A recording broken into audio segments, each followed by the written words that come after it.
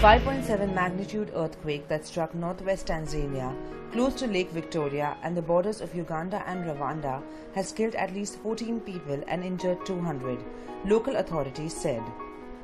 As rescuers scrambled to find survivors from the quake in the worst-hit town, Bukoba, Premier Kassim Majaliwa headed there to attend a mourning ceremony at its stadium. President John Magufuli, who is from the region, said he was deeply saddened. Bukoba's District Commissioner Deodatus Kinawilo said, so far 14 people have been confirmed dead and 200 injured. They are receiving treatment in different areas impacted by the earthquake.